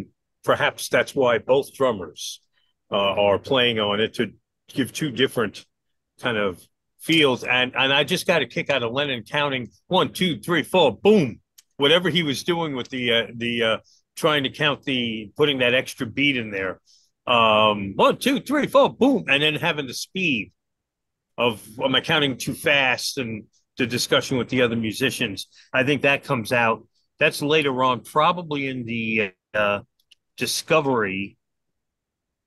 No, the Evolution disc, which has the little audio documentaries for each song. Yeah, another thing about Meat City is that there are plenty of times there where he's not singing the Bin Meat City part. You just hear the guitars and the band Right. play instrumental there. So he hadn't come up with that yet. So Right. it's also another part of the evolution of that song. Just interesting stuff. For me, I love One Day at a Time on here. You have John's double track vocals with the backing vocals of Something Different, and the electric piano in there from Ken Asher, but the backing vocals are brought up in the mix. And sometimes you just remove something like the drums and it has a whole different feel altogether with it. Which version are you talking about now? Which mix? One Day at a Time from the Elemental mixes. Okay. But it's still got that falsetto vocal. And I like it. That's another thing that Yoko played a part in, because she suggested to John to do it in falsetto. But even though John used falsetto vocals at times throughout his career, I don't think there's any other song where it's all falsetto. No, So not that I can think of. here you go. You got several from Paul, but that's the only one from John. At least we've got a straight vocal that we can choose from. It's true. And we had that in the John Lennon anthology Right, box too. right. All right, the Elements mixes, in some ways, I found to be one of the most interesting for me personally. These are all mixes of the songs from the album without John's vocals at all. So you hear just instrumentation, and in some cases, it's only a few instruments. So, any comments you want to make about that particular set? Tight As, the Elements mix of that has got to be my favorite track on the whole box. Hmm. Sneaky Pete was an overdub. He wasn't a part of the tracking sessions, and it's thrilling to hear, you know, his first pass or whatever pass it was at an overdub in the left channel and the right in the other. So, and he's also picking up on Spinoza's lead lines that were on the basic track and is translating them into pedal steel. And it's just fascinating, you know, as a guitarist to hear how all of these parts were woven together. Hmm. As for the elements, I think I'm saying the same thing as you guys are, that it was just exciting to hear these things isolated. Right. But Yeah, we talk a to lot play. about the sort of regular listener. I can't remember what term Ken usually uses. A lot of these regular non-specialist listeners, non-collector listeners, probably Casual. really wouldn't care much about this stuff or even know what to make of it. But for us, it's just incredible to hear, like Chip was saying, Sneaky Pete playing off David Spinoza. You're hearing music making happening. You're hearing the album Mm-hmm. coming together in a way that nobody knew when they walked into the studio that morning that it would, because it has to do with musicians playing and hearing each other and responding to each other. And that's what these mixes, the elements mixes, and also in a way the evolution mixes kind of show us. And they may not be sort of like okay, easy listening for people who aren't, totally devoted to this stuff. But and I don't know what would happen, for one of those people if one of these things comes up on Spotify or something like that, what they make of it. But for us, like I think this is, and I would think for anyone listening to our podcast, like this is what makes these sets so incredible. It's not just that we get a clean remix of the album and a surround mix of the album, but we're also getting to see how it happened, in a way that we haven't been able to see before. No matter how much we've been able to read about it, you can get a bit from bootlegs, but this is even better than bootlegs in a way, because with bootlegs, it's not like you can sit at the desk and say, okay, let's just hear the pedal steel. Let's just hear the bass, and Hmm. that's what this is offering. And I think it was brilliant of Sean to do this, if this was his idea, which I suspect it was. Um, and yeah, really glad that they did it this way. Well, actually, we're living at a time when, because we have the technology to do it, there's a lot of isolated stuff that you can find on the internet. Mm-hmm. If you go to YouTube, I was Mhm. listening over a month ago to Rubber Soul, and it was just the bass and drums. Right. And it's fascinating. So this stuff is coming out there. So maybe Sean is aware of that, and he knows Yeah. that fans that want to hear this stuff, and so he's giving us the most that he can with Yeah. what he's got. Yeah. So, I mean, you can dissect the surround mixes and get a lot of this stuff, Mm-hmm. if you want it.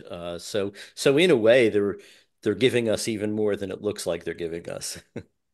mm, Right. okay. Darren, any thoughts about the Elements mixes? Yeah, you know what? My opinion of the elements mixes changed drastically. The first time I listened was the exact opposite of what you guys said. I found it to be, you You know, can say it. yeah, I am trying to find the right way to put it. Not it didn't grab me, and then I realized, Unengaging.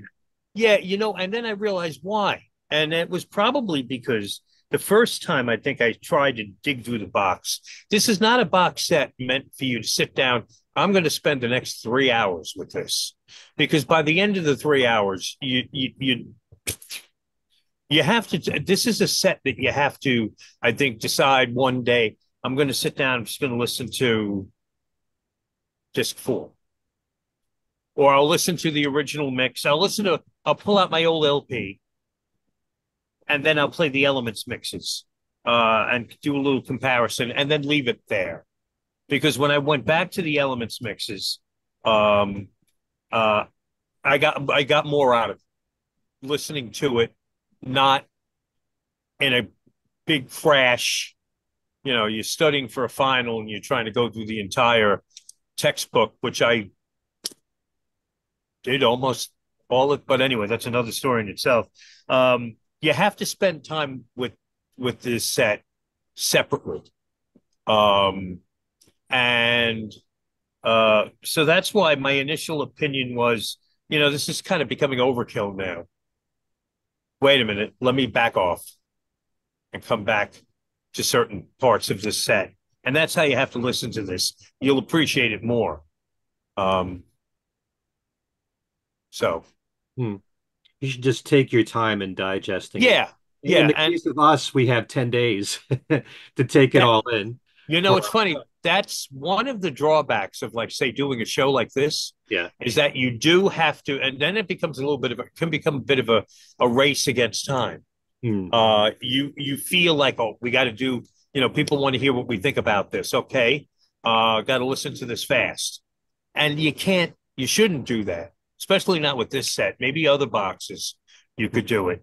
You know, and even working in radio, I found that the way I listened to music changed through the years. When I was a kid, there was nothing like getting a new album, putting it on, sitting there, reading the lyrics, spending time with the notes, with the cover or the artwork, and then the next, maybe later that same day, listening to it again, to the point where you remember the words, you remember the ins and outs of it.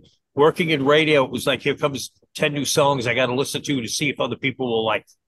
Okay, 1, 2, okay, that's it. Move on, next stack. And, you know, that's not really the way to appreciate something. So you're getting the Mind Games box set and you haven't started listening, take your time with it.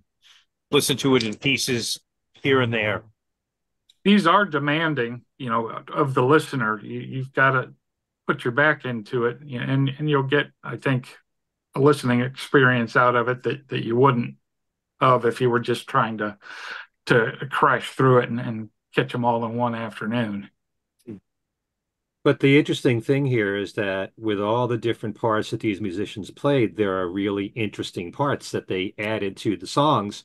And whereas, as much as I love the Plastic Ono Band box set, it's as raw an album as you can get anyway. And how much more can you really strip Sure. to the point where I get confused between one version and another version of the same song. But here, once you study it, you can figure out, oh, yeah, that's the Elemental mix. I You know, have a yeah. I have a question of Chips. Now, this is getting off the Mind Games topic for a moment, but maybe there's a connection. What happened to the Sometime in New York City set that we were supposed to get a year ago? I don't have a definite answer on that. I'm sure it was delayed or canceled because of the first track. I've got a feeling that, you know, some of that stuff I think showed up in the Mind Games set, some of the things they prepared for Sometime in New York City. I also have a feeling that there's going to be some sort of tie-in to the Mike Douglas documentary and to the One-to-One documentary. Okay. I was just curious because Mind Games, as I've joked on the air at WFUV, it's the 50th anniversary celebration of an album that's 51 years old. But hey, who's counting? You know, and wondered if whatever happened behind the scenes with Sometime in New York City, if that somehow is tied into Mind Games coming out now, and I think we're finding with this renaissance of all of these box sets across all of these different artists that even though they're planning for a 50th anniversary release, they just can't get the thing together in time and to get a release date that they want for it. there was a back to Mind Games. The one thing that just popped into my head, and I'm sorry I'm jumping around, but sometimes if I don't say if I don't say something when I'm thinking of it, there was a mix. I think it's Tight As from the Evolution documentary, the documentary disc.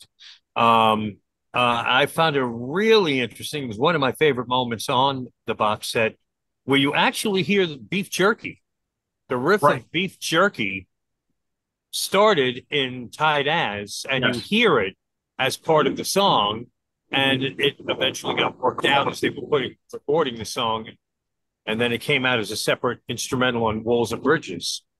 That I We go thought was back very to interesting. the underground stuff, the beef lurkey jerks. The beef jerky licks are apparent in the demo as well. It's just like that demo from Meat City. At the very end, you hear John sing the line that is in Steel and Glass, the Right. melody line. You know, you have to listen to the end of it. You don't want to hear me sing. But you never know. I mean, certain things eventually you'll hear later on in a song a year or two later from John. You just never A know. lot a lot of these Mind Games songs date back to 71, if not even earlier. Yeah. Like Mind And Games. Right. we Yeah. just kind of Mind Games coming from the Make Love Not War and the I Promise. Yeah. And even earlier and I believe it shows up on one of the Blu-ray discs where John's working it out, sitting on the bed at Tittenhurst Park, looking at the blueprints for the lake that they're putting in. So Hmm. he's just sitting there strumming along while he's checking out these blueprints. Hmm. All right. Some things I just wanted to point out with the Elements mixes. Again, One Day at a Time is a real highlight. It's just John on electric piano. So there's no Ken Asher there. Whatever you hear on the piano is just John playing it. And Gordon Edwards plays the bass.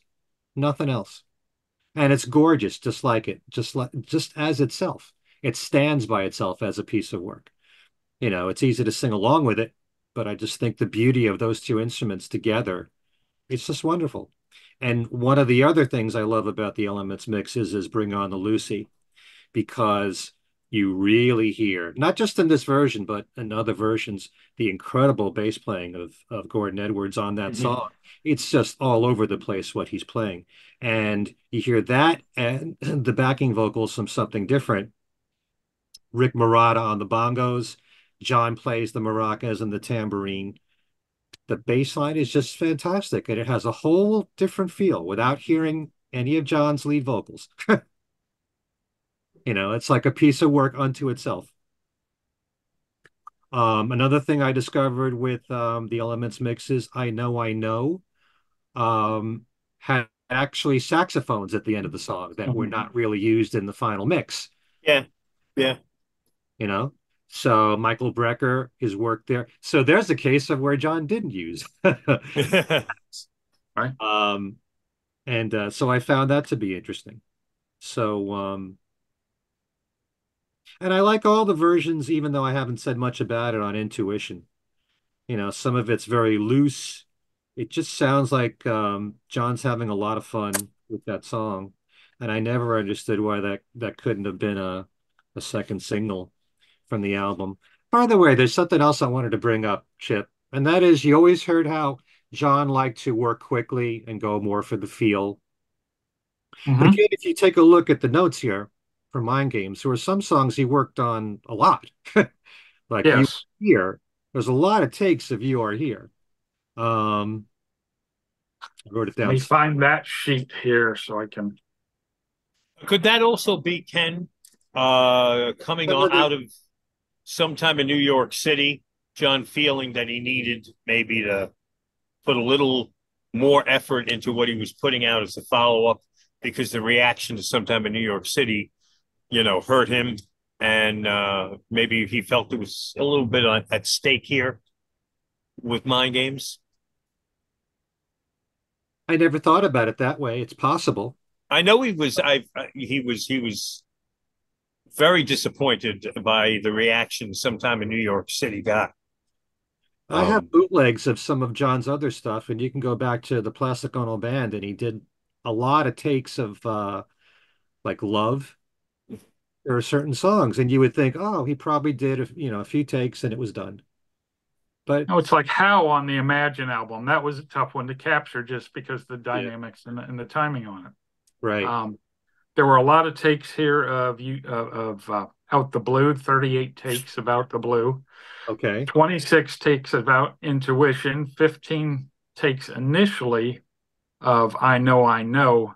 And what's interesting about this is on the last day of the sessions, he basically retracked um, songs that he wasn't happy with the first time around. So we get a remake of Tight As, we get a remake of Lucy.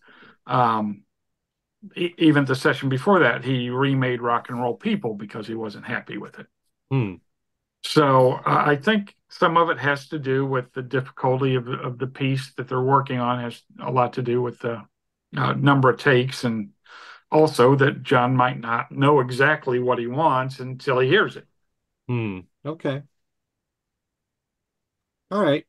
It's just that, after all that you've heard these years, you'd think that he wanted to just bang them out real quick, and Right. as the band captured the spirit, the energy, and exactly what he heard in his head, then it's done.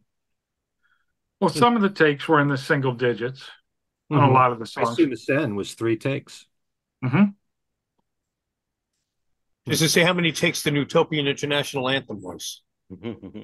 No paperwork on that. There's something we haven't mentioned. Another thing that I enjoyed was using the audio of the press conference for the launch of the announcement of the formation of Utopia, not the launch. That's in the outtakes disc, I'm which is at the surprised end. that's not on the Blu-ray somewhere, that the actual visuals from the press conference aren't out there, because they do exist. Right. That was one short press conference. That was the whole thing? No, it's considerably longer, but it's back and forth with the crowd, and Leon Wilds gets in there and does a spiel as well that wasn't included on the Mind Games box. Okay. See, all together, let's see, that was what, April. It was April 2nd. April 2nd of 73. I don't know if I timed all that stuff out or not. No. I didn't. I haven't timed those yet, but yeah, there are a lot of trims out there from the press conference that are available. Okay. So we also have the Evolution documentary. We talked a bit about it. Any other songs that really stand out for you guys? Chip? Tight As was cool just because you heard the development of Spinoza's guitar parts and how they kind of changed from a Chet Atkins style into more of the melodic pieces that ended up on the album. Trying to think for the other evolutions.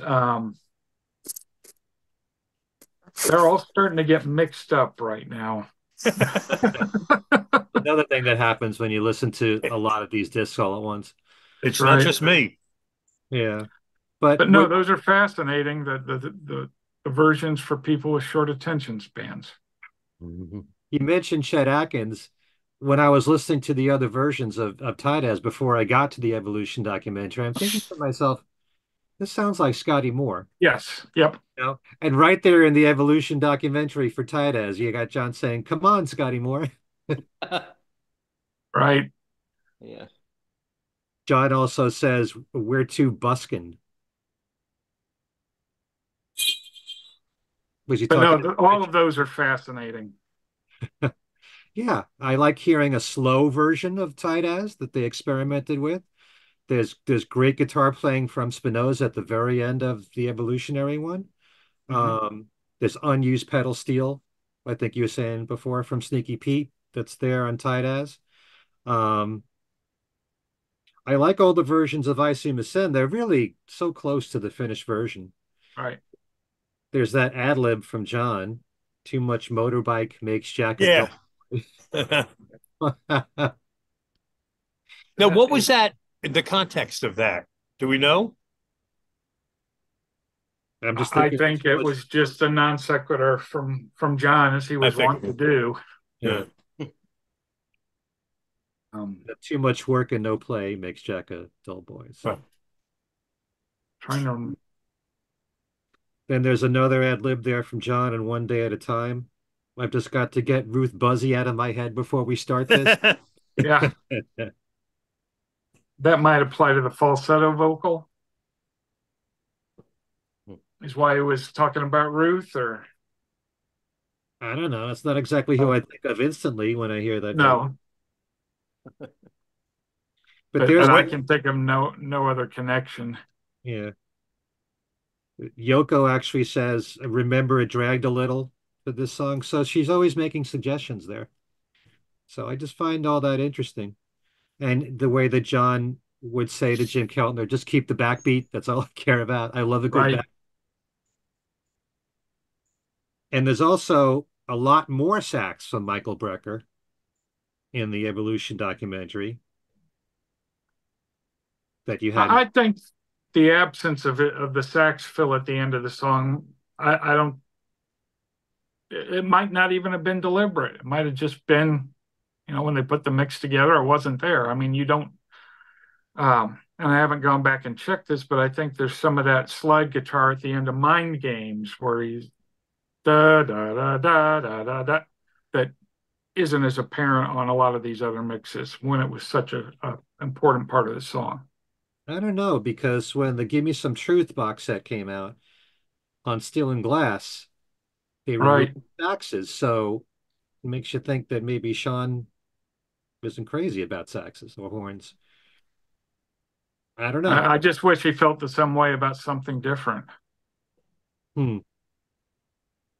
I don't feel that they added a lot to the album, except on Lucy. Lucy, they're integral part of the song. And also on the Evolution documentary of Bring On the Lucy, he sings Bring On the Lucy at the very end a lot, whereas I think on the original, you only heard it once. And that might have a longer fade as well, that one. In my notes here, I put intuition. He sings, John sings Institution Takes Me There. Yeah. And it seems like Insecticide. Right. And there's an unused sax solo at the end of Intuition. And you're concentrating right now on the Evolution documentary disc? Yeah. Yeah, okay. Another thing, I also mentioned this in Talk More Talk, but Only People, they start with the demo of Sally and Billy, which originates from 1970. I've always loved the song. I never connected it with Only People, but there's only like one line in there that's similar to what is in Only People, but I kind of felt like they were reaching for that. Well, there's some melody and meter in that Sally and Billy demo that I think he definitely invoked when he was doing Only People. It's just my interpretation of it. Okay. You never know. It's all what you hear in your ears. But anything else? I know. John actually ad libs. Okay, think of Mama Cass and let's go. I wonder what's going on in his head. Did we mention that this was the first album that he'd really produced on his own? I think we did. Okay. Although, to me, Plastic Ono Band is mainly John, because how much did Phil Spector really do outside of playing the piano on Love? He helped with the mixes on a few tracks and was there for a couple of the sessions, but by no means was he a full-time producer on that album like he's credited. Ditto for Imagine, and ditto for All Things Must Pass and Living in the Material World. Phil made his contribution, but he wasn't truly there all of the time. Okay. Anything else? I think we touched on everything I wrote down. Not on the Evolutions. Darren, I thought you wanted to bring up. No. I said no, not of what I wrote down. Pretty much touched on. Yeah, just on Meat City. And this is kind of important to me, having been brought up on all the Lost Lennon tape stuff, but the demo of Shoeshine, which is really an excellent song, which everyone, if they don't know it, should check it out. It's in great sound quality too, with John on acoustic guitar. You can hear the beginnings of Meat City, and he does sing "Just Gotta Get Me Some Rock and Roll." Hmm. So I wish that had been in there. And the guitar demo in the very beginning, which sounds like the same one that was on the Mind Games 2002 remix as a bonus track, that's important to have in there. Um, One thing that's nice with these boxes is that they've tended to shoot around what's been available on Boots and in the underground hmm. to give us something new rather than just repeating what's already out there. Although, for Walls and Bridges, I have a feeling we'll probably see the whole rehearsal tape just in phenomenal quality. But, it's been refreshing that, Anthology, all of that stuff was new. There was very little duplication with Boots. Hmm. Mhm. Well, um, yeah, it's great to hear anything that hasn't been bootlegged yet, but I do think in the case of Meat City, Shoeshine is kind of essential. This is my Mhm. opinion I think anyway. a seventh disc of demos would have been really good for this. If there's one sort of lack that the set has, we get we get bits of the demo in the Evolution documentaries, and we get the one video demo from the Tony Cox footage of Mind Games / Make Love Not War.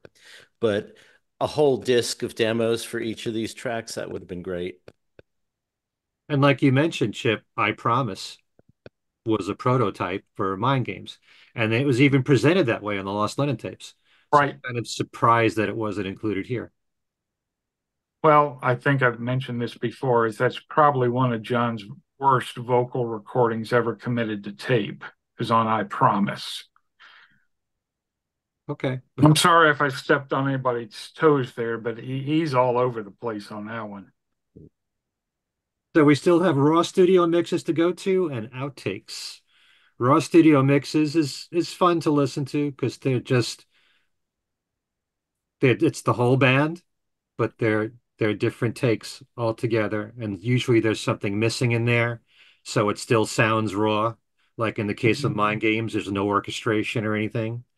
Um, and sometimes you'll hear things that you hadn't heard before. Like on Mind Games, you can hear there's a reed organ that I hadn't heard before, like this Mhm. long note towards the very end. Um, yeah, any comments you want to make about raw studio mixes? Um, let's see. Tight As is cool because we've got the electric guitar solo doubling the pedal steel, which I think I talked about further earlier, as Mm. Spinoza's parts were picked up by Sneaky Pete. One day, it's always nice to hear the electric piano pulled up on that one. And here we have all of Spinoza's licks included as well, which weren't on the Elementals. You know, all of them have something to offer. I think every one of these different mixes, there's something special about it that we can take from it and add to our knowledge of the album. One of the things I think is really special about this particular disc is that John's vocals are single tracked, and it Yes, makes a huge difference to me. It just feels so real, and it makes it's you realize how double tracking really fills out the sound that you maybe didn't give it credit for it before. You just took it for granted. But when you just hear one vocal line and that's it, you feel like these you're are in the room, with them. um, um these are kind of presented like these are the basic tracks, but on several of them there are overdubs in place, so Hmm.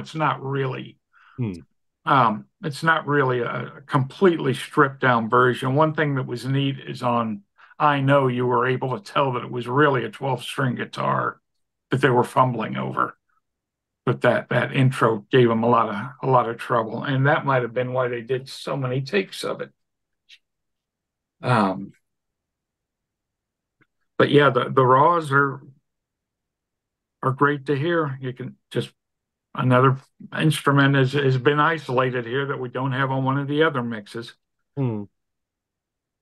Also, one of the things that I like about some of these different mixes when it comes to intuition, even though I heard these notes all the time on the original mix, but really brings out that three-note riff, da da da da da da, a lot. How, it's all throughout the song practically. Um, and this version has more sax towards the end too Mm-hmm. on that. So again, one day at a time. It is amazing.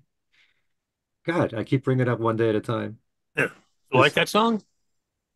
it's every version I love here. And in this case, it's his voice is single track. There's no harmonies at all. There's bass, guitar playing, electric piano. It's more of a feeling of intimacy. And there's more sax towards the end that you didn't hear on the final mix. There's always something unique about every version here. Every approach that Sean takes on all these different discs. Alan, you want to add anything at all? Anything you want to bring up? Not really. I mean, pretty much what you just said, there's something on each of these tracks. It's I think they're really all good selections. I like the idea of raw studio mixes. Something they've been playing with going back to the double fantasy stripped version. Um, it's sort of it's sort of like a step in the reality of the album. This is what it was like before all the final production touches and extra overdubs and things went on, and that's kind of interesting to hear. Again, as a step along the way, sort of um, a telescoped out aspect of the evolution mixes, but focusing on one moment of it. Um, I'm glad those were included. That and the outtakes too. With the outtakes, there were certain ones I wrote some notes about and I like, but I don't know that I necessarily need to single any of them out. It's sort of just like bootlegs. We're hearing these tracks that aren't the ones that we would necessarily put on to listen to if we want to hear the album, but if we want to hear the way to the album, Hmm, the outtakes and the raw studio mixes are important steps. true. And these days, raw takes are very much in vogue. And Yeah, fans, or hardcore fans, certainly want to hear that stuff because they've heard finished versions all these years. that's right. And some people prefer more raw, less polish, you know? So, what about the outtakes? That's the last disc here. The first one I listened to. I always go to the outtakes first. You got to save your dessert for last.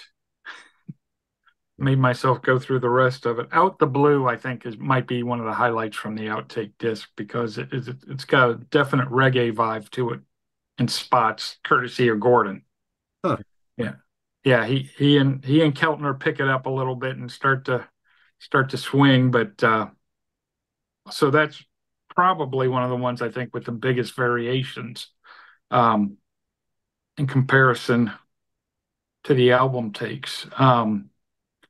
Is You Are Here the long one? This Yeah, is it's like Take Five. 11. Yeah.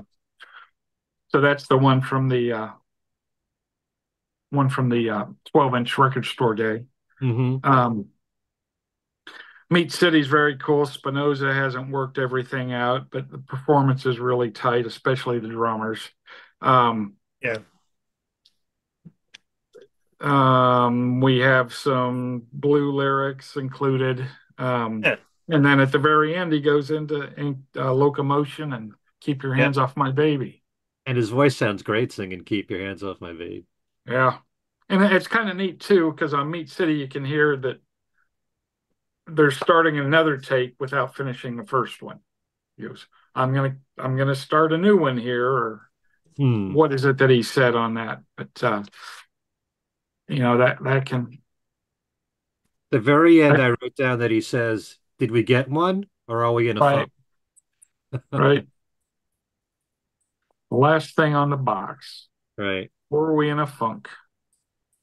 Um, One thing that we haven't mentioned is that these sessions were recorded at 30 IPS, Hmm. um, which tends to break up the sessions a lot more because you can maybe only get 2 or 3 takes onto a single reel of tape. Hmm. So maybe they're cooking and then we got to change reels, and then the time that it takes to do that, then they've lost the groove. Hmm. Right. But the sound quality is phenomenal as a result of it. Yeah, like Ken, I think I started with the outtakes disc first. And it's kind of, I don't know, when it was all done, I just, my notes here are put down. This is just like an alternate way to listen to Mind Games. Ultimately, it was very laid back. All the songs tended to have more of a kind of a relaxed groove to them, except maybe Meat City. Um, and what popped into my head was side two of Men Love Avenue being sort of an alternate way of listening to some of the songs from Walls and Bridges. Hmm. CD6, the outtakes disc of Mind Games, struck me as having that same effect on me. These are just different versions of these songs. They're complete enough. They could have come, many of these could have come out as the versions on the finished album. Um, so yeah, I mean, it's like the alternate Mind Games. That's how I ended up when it was all done, looking at the outtakes disc. Yeah, there's a bootleg label called Pear that keeps Yeah, putting out these alternate versions of solo albums and I think even Beatles albums and with outtakes. And this is a lot like one of those Pear productions, you know. it Sort of a actually nice played. funky version of Only People. You know, it's easygoing, but it also has this sort of funky groove going that is a bit different than the finished version. That was fun. I'm guessing here that Sean chose takes that were complete, that um, weren't fragmented or didn't break down. Maybe there's one or two exceptions to that. I didn't note any. That makes it play like, all right, now here's a kind of a raw, fly on the wall version of the entire album with the press conference that we mentioned earlier in place of the international anthem. Actually, the version of Tight As on here, it's like the only disappointment for me because it's way too short. Mm. It's only a little bit more than 2 minutes. Right. It's great guitar work from David Spinoza on there, but you know, Sounds like Albert Lee is what I've got here. Huh. Um, Yeah, In the that's scheme another of one. things, in the scheme of things, disappointment for being too short is much better than disappointment for being crappy. there you I'll go. take it. Going back to what I mentioned earlier on, the last CD in the box, the outtakes disc, is an ideal thing to listen to on its own. And if you did crunch the entire box set in one sitting, you're not going to appreciate the outtakes disc as well. That's an alternate, like I just said a couple of times, it's an alternate way of listening to the album, and maybe go and listen to one of the older editions you have, whether it be the vinyl and Apple pressing, or and then listen to disc 6 from the box set on its own. And I think you appreciate the songs much more than trying to crunch this all in. Because I also found, was it Elemental? Is it Element? Is it a documentary? No, that's Element. No, Elemental. I didn't know what I was listening to after a while as I was trying, to devour these. Hmm. Sometimes it gets confusing. And I confuse very easily. So, But like most of you, I think I'd rather have as much as they're willing to give us as opposed to Yeah. I mean, the only thing else I can think of is what Allan suggested if you just had a disc of demos, but you have Mhm. complete demos. for each song. That would be really cool. You kind of reminded me, Darren, of when I used to have my radio show on WDHA in New Jersey, and we ran the Lost Lennon tapes. So I had access to a lot of those songs, Oh, and I would have an nice. alternate Imagine album and an alternate Mind Right. Game. You know, Oh, it's really very cool cool. to do those It things. was always exciting when listening to the Lennon tapes when the last song you needed to do that, to make that alternate album got broadcast. Like, Hmm. I think Lucy might have been the last one from Mind Games. And I was like, all right, now we can make that disc. Yeah. But then they had the bootleg albums that came Mhm. out where didn't they do similar things like that? Like a full, Yes. Yep. That pair label I just mentioned was specializes in that, I think. uh-huh. Yeah. Well, I do love that version of Meat City on outtakes. It's really smoking, that version. I wish I could play it on the radio, but there's a bit of profanity in there. So I have to either bleep it or play You it can flip backwards. just that initial uh, bit of the word and get away with it, I think. Okay. Flip it around. Yep. And we should also point out that sometimes in these songs, you have a different set of lyrics that John didn't end up using. Like in Mind Games, he sings, "Love is the answer, it's mirrored in the wind, and love is a flower, the power grows within." Mm-hmm. And yes is the answer that's mirrored in your soul, and yes is surrender, the messages of old. And he Hmm. also uses a few lines in You Are Here, from mystical to magical, what a way to fly. I didn't write the rest. But oh wait, I do have it here. From temple scenes to village greens, let there be light. So it's just interesting to know that very quickly he had to make these decisions and decide what is he going to put in there and what is he going to take out. So it tells you at this time when they were recording this, and they give you those dates of August 1st through the 5th in the box set. Mhm. A lot of things were decided very quickly, probably in those 5 days. And like you said, there was overdubbing later. Mm-hmm. All right, so the only thing we have left to discuss are those Easter eggs. So what you had on there were two different recordings of I'm the Greatest. It's kind of interesting why that was included in here. I mean, it's the same time period, but it really had nothing to do with Mind Games. Right. Well, it was a John composition from that period that really there was no other place where we could release that. I mean, and same with Rock and Roll People. I mean, I Hmm. kind of feel like those two should have had their own place as tracks 13 and 14, just like on the Plastic Ono Band box, how they added the singles to it at the end of each disc. Right. You Okay. know, they were both John composition. You know, Rock and Roll People went back to 1970, like a lot of the others. Um, and I'm the Greatest. You know that we don't need to recount how that got three of the four of them together for the first time Hmm. in the studio. So I'm glad they're there. Wasn't I'm the Greatest started a little bit earlier? Wasn't that an earlier I'm the composition? Greatest was 70 as well. Yeah. Interesting. And it's nice to have the evolutionary uh recording of I'm the Greatest in there because you got clips of George talking and you've got Ringo talking. I haven't integrated that with this long piece of the session tape that we have already to see what bits are duplicated and what might be new. Hmm. Okay. And Mal Evans' voice is in there. Mm-hmm. Says, what's the next one? Can always recognize Mal's voice. Um, yeah, we also have a couple of jams in there. Matchbox on one track, and That's All Right Mama singing into My Baby Left Me. A little too short for me, but they're still enjoyable.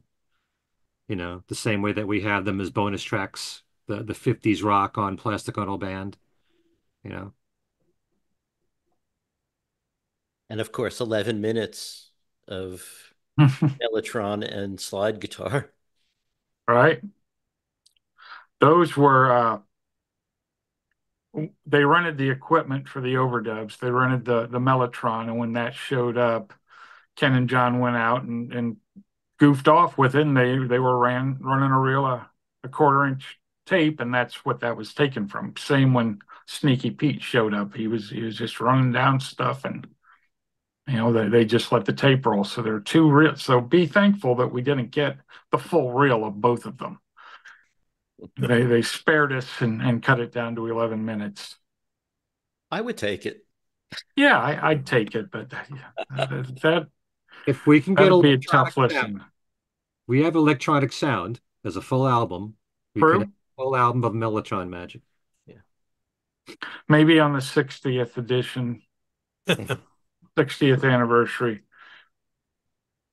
The Mind Games commercial video that's another Easter egg runs for about 10 minutes, and I have a version of that goes for 22 minutes. So there's obviously lots of extra stuff that they can do for the next edition. 22 minutes. Unedited versions. And I don't know that the 22 minutes is all of it either. It's probably not. And this was different takes of the shoots of the commercial. Mhm. Yeah, With Tony King as the Queen. it's the Queen. Yeah. All right. So I guess that covers everything. Any final thoughts you want to say about the box set? Bring on walls and bridges. Or Has even there sometime in New been York City. any? You think that will happen? What, walls and bridges? No, sometime in New York City because of the inherent problem with. I think they're going to bust it up and issue them as parts of associated projects with these films that are coming out. Now, I don't know that we'll see it on its own. and you think, I hope we do. Yeah. and Chip, you felt that it was the opening song, the single from the album that was the sticking point. How are you going to promote a box set where that's the lead off Yeah. song and in the first line of the song? Yeah. Yeah, true. It's just John something Lennon. that But Yeah. it's John Lennon. It shouldn't matter. it shouldn't, but nowadays it would. Yeah. I also wish they would do it. This sounds a little counterintuitive, but it's by far my least favorite John Lennon album. And these sets so far, and including the Beatles ones too, really have provided so much information about what went into it and why he was doing what he did and how he was doing what he did, that I kind of suspect that if I could have that for some time in New York City, I might end up liking it more, just because the more information you have, or maybe not, but we need it to complete the set anyway, really. I mean, there's a few more albums they can do before that becomes the only one left out, but still, they really should do it. That's my opinion. I would just add that, as I said before, this has become the template for really doing, the box set the right way. Yeah. And I really, as much as I love the Beatles box sets, imagine if they were given this kind of an approach and you had elemental mixes and elements mixes and an evolutionary one. I mean, when you get different takes of the same song, you can see an evolution in and of itself. But to also have outtakes and raw outtakes and bonus tracks as Easter eggs, when you're giving you that much stuff, there's so much to appreciate in learning the whole process of how these songs were developed and finished. And I think that, Sean and all the engineers that worked on this deserve a lot of credit for this, because I can just feel a lot of thought was put behind everything that was done. And my only complaint is this: I have a problem with remixes in general because I guess a part of me is somewhat of a purist in that it'll always be important to me that everybody starts with listening to the original mix and then from there listen to the other mixes if they want to. But you should always hear it the way the artist presented it first. It's really sad in Yeah. the case of the Beatles that you only have two of them alive right now to approve the ones that are out there. And you do have the Lennon camp and the Harrison camp to represent John and George, but it's not the same thing as all four of them being there. So yeah, but overall, tremendous job. And aside from just taking out the sax and one day at a time on the remake, I have very few complaints, and that's, I think that's pretty darn good. All right, so before we go here, Chip, you want to give us some information about the status of Lennonology Oh, sure. and how you can get a copy? All right. Two main books to plug here. First is Eight Arms to Hold You with a wonderful introduction written by Allan, all those a long time ago. This is basically a guide to all of uh, the solo recordings from '66 up through the year 2000. It's gone out of print. Hard copies we're selling for three figures. So Mark and I went through and updated and have made it available digitally. Lennonology is a planned multi-volume set about John and Yoko's life and art together. The next volume will be the albums themselves and all the recording sessions, like the books that are in the box sets here, but even more detail. These are both available at Lennonology.com. And right now, this is the only place you can get them. So Do you have a come over, take a look. target date for the second Lennonology book? No, sir. When it's done, It'll be done. It'll be done. So that's the one nice thing about publishing it yourself. Well, make sure. So thanks McCartney for the legacy opportunity. out of the way first. Just get the McCartney legacy out of the way first. Yeah. Don't interfere with that book. No. It has to stand by itself. This thing's taken so long, it'll be a matter of whether it's done first or Tune In Volume 2 is first. Not that long. Yeah. All right. This has been tremendous. Thank you so much for joining us, Chip. Yeah, thanks. My pleasure. Anytime you want to come back, let us know. Sure. And thanks so much for being here. Yeah, Appreciate thank it. you. Thanks for your time, Chip. Appreciate All it. right, guys. So long. Bye-bye. Well, that was just great. Chip is always a tremendous guest every time we have him here on the show. Hopefully, we'll have him back again real soon. So before we go, a quick roundup of what we're all doing. Darren, we'll start with you. You can catch me at WFUV Monday through Thursday nights, starting at 10 p.m. to 2 a.m. If you're in the New York City metro area, you'll listen at 90.7 FM. That's where WFUV is located. And you can also listen online, which means you can listen anywhere, WFUV.org. Plus, we have an app. So that's, did I mention Saturday afternoons as well? It's Monday, Tuesday, Wednesday, Thursday nights, 10 p.m. to 2 a.m. and Saturday afternoons from 1 to 4. That's when I am on the air on WFUV. And you can find me on Facebook, two pages I have, Darren Devivo and another page, Darren Devivo, WFUV DJ and Beatle podcaster. So like one, friend me on the other one, and that's that. Okay, Allan, your turn. Okay, you can find me on Facebook, either under Allan Kozinn or Allan Kozinn Remixed. You can write to all three of us at Things We Said Today Radio Show at gmail.com. You can write to me at allankozinn@gmail.com. And we are on Twitter X, at Things We Said Fab. And of course, there's our Facebook page, Things We Said Today Video Podcast. Look for our spiffy new logo on that Facebook page, because the other ones are our old Facebook pages. And, anyway, so there we are.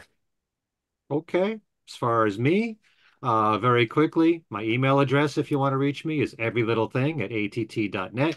You can find me on Facebook and friend me at Ken Michaels. My other talk show podcast, Talk More Talk, a solo Beatles video cast. We just did 2 shows in a row on Mind Games with none other than Chip Madinger.